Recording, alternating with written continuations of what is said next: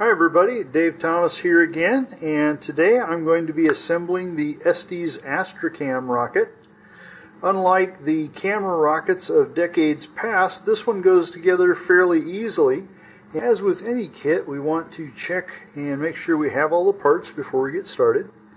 This kit does not require any glue or cement or anything like that, nor does it require any paint.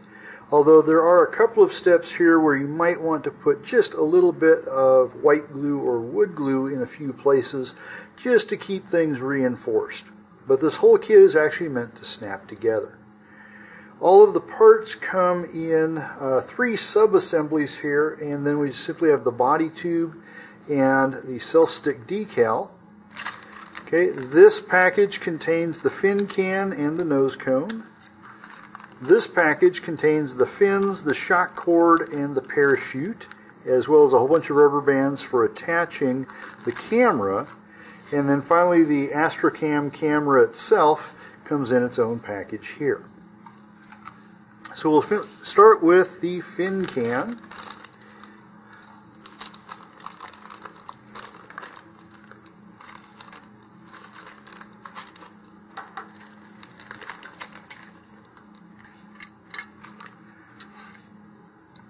Alright, and this is meant to simply pop together, so put the pegs into the corresponding holes, and then that just pops together like that. Now if you are of the mind to, you could use a little bit of plastic model cement to hold this together, but I am just going to assemble it here as the instructions show. Okay, once this is together, we can open up the fins.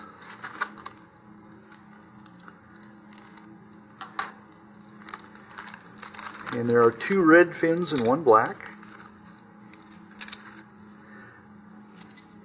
And each of these simply pushes into the slot here and then is pushed forward. We just repeat this for each fin. It doesn't matter which color goes where. And then this slides into this end of the body tube. It has 2 small slots in it, and those correspond to these 2 tabs here. So I'm just going to slide that on. If you need to, you might want to push in a little bit on the tabs to get them started, and then they will pop into place on those slots.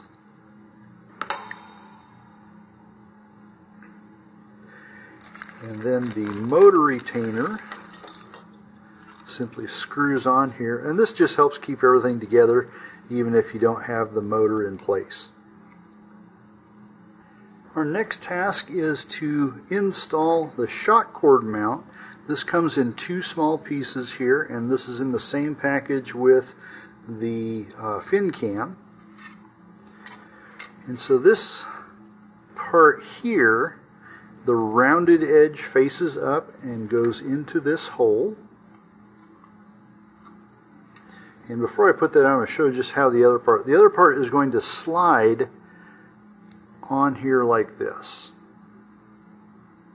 And it will snap into place. So now I have to unsnap it here.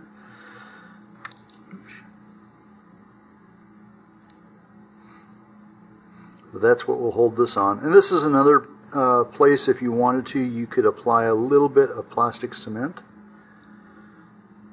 Alright, but again, I'm going to put this on.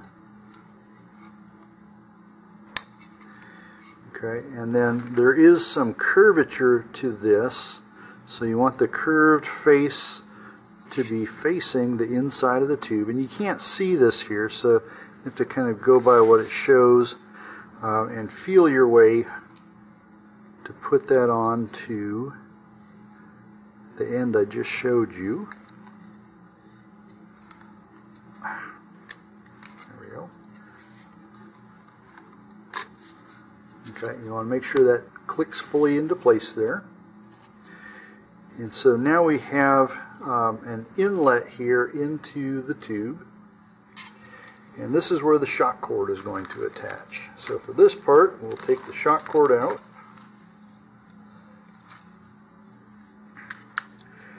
And we're simply going to feed this into the hole inside.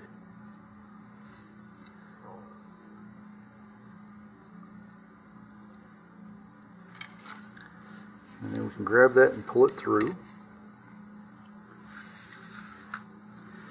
Okay, we're going to pull it all the way through, almost to the edge here. And now we simply tie a double knot into the cord and then pull it up against the interior of that mount.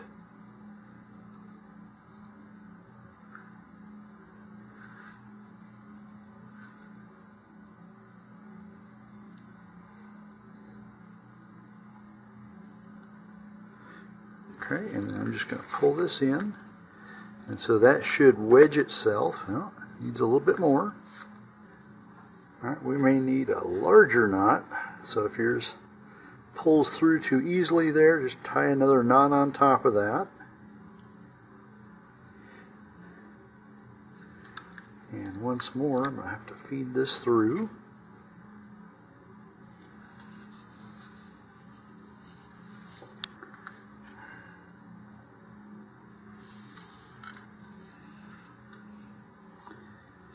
Okay, now try this again.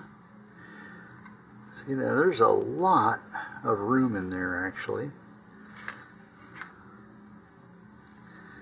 And this is one of those places I was mentioning that you might actually want to use some glue to hold this knot in. Get a really big knot going there.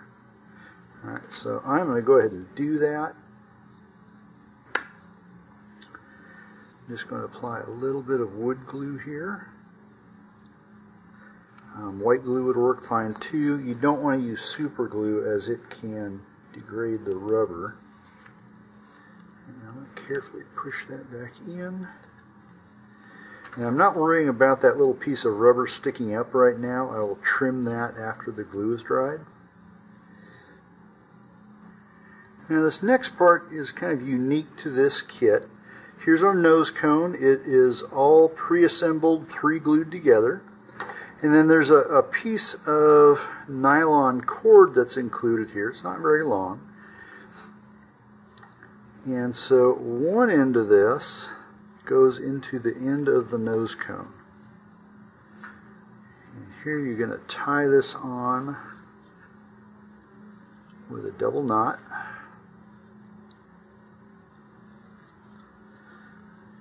Make sure that's good and snug there. You want to leave a little bit of free end here, although we can trim a little bit of that off. But if you trim it right up next to the knot, it may pull through. And this is actually another good place to put another just little tiny dab of wood glue there. And I'm just going to work that into the knot. And that'll just help keep that knot from unraveling at an inopportune time. And then the other end of this we simply tie a loop into using an overhand fishing knot, also called a water knot. And this does not need to be a big loop. The size kind of depends on your fingers. So there we go. I'm just going to use the handle of my hobby knife here to allow me to pull on that grater. Okay, and here again, this is a good place just to put a little tiny dab of glue. Okay. Just enough to work that in.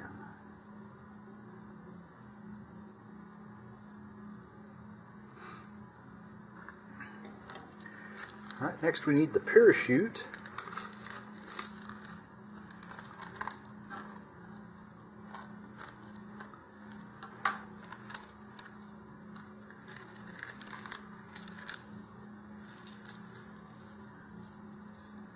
Parachute's pre-assembled. You simply have to take out the shroud lines here and make sure they're all untangled.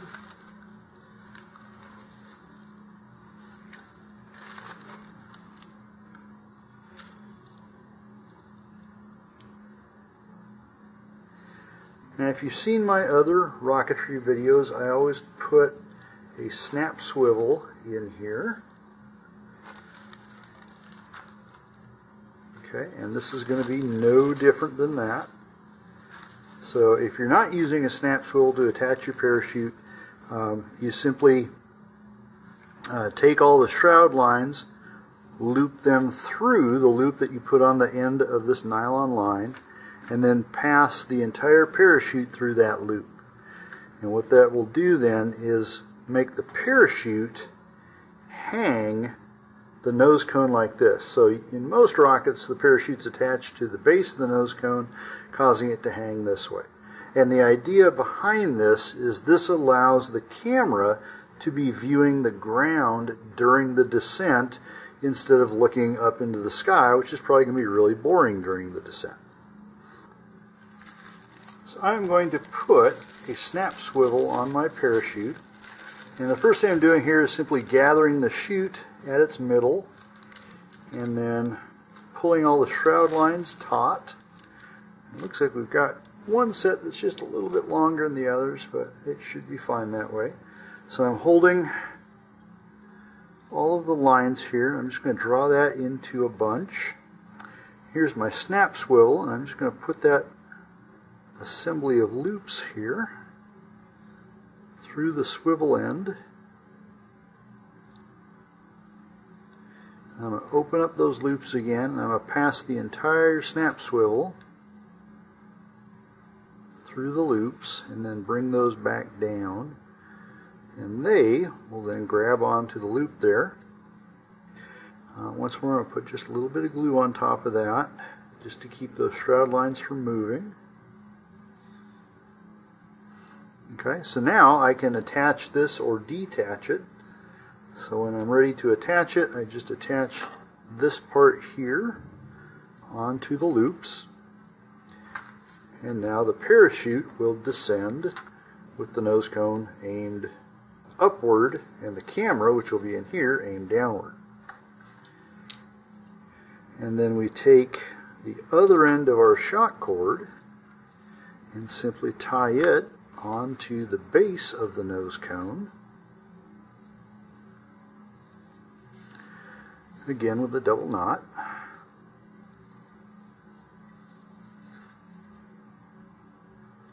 And leave yourself a little bit of a free end there, and then when we pull this in both directions, it doesn't pull itself loose.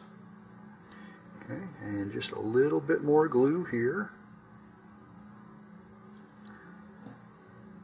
just to hold that knot in place. And when I'm ready to assemble the whole thing, I'll cut off the little bits of free end here that we need to. Okay, so that is the assembly itself. Now the last part of the building part of this is simply to add the decal here. It is a single self-stick decal, and as you can see here, it's meant to go along the length of the rocket. So somewhere along here. Placement is up to you. They do also suggest adding some clear tape around the base here to help reinforce this. I would suggest using clear packaging tape, the kind that's about 2 inches long and tends to stick to itself a lot, rather than say transparent tape or cellophane tape or something like that. It's going to be a lot stronger, and even though the 2 inches seems really big, that will give you a really wide reinforced area here. And so you want to overlap the plastic part here so that the edge of the tape is right along the fins, and then the rest of it will extend up into here. I'm going to do that later. I don't have any packaging tape with me, but this is a good idea. It will fly without it though, so if you don't have any tape handy and you don't want to have to go out and buy some tape just for this rocket, you should be fine without it. Alright, our last piece here is the camera, and this is it. It doesn't look very remarkable. The little hole in one end here is the actual camera lens, and then it's got a power button here on the side, and if we pull this off, this is where we insert this into the computer, both to charge it and then also to download the camera. On the side right here, this is a micro SD card, and you can simply use a fingernail or the curved edge of a paper clip and just push that in to remove it, and it'll come back out. So this comes with a 16 gigabyte card, and that should give you lots and lots of camera footage, probably more than you'd actually do in a day. Alright, and you just push that back in. If it doesn't go in easily, then turn it around. You've got it in upside down. Okay, so the first thing you need to do, and I need to do this as well, is to go charge this by plugging it into either a computer or into a 5-volt USB charger port. And according to the instructions, a full charge will take 2 to 3 hours. Once the camera's been charged, then you simply turn it on by holding the button down, and the blue light there will come on. And then this mounts into the nose cone. So the USB port fits inside here, and the whole thing just rests in the notch. And then the little rubber bands that came with it, you want to save these and have extras. And so this simply snaps into place on one side of the nose cone, stretches across to the other, and you can see through this little hole in the side the indicator light there. And so to begin filming, you simply press this once, and as this is blinking, it is filming whatever's going on. And so presumably you're going to have this all assembled on the launch pad before you press that button.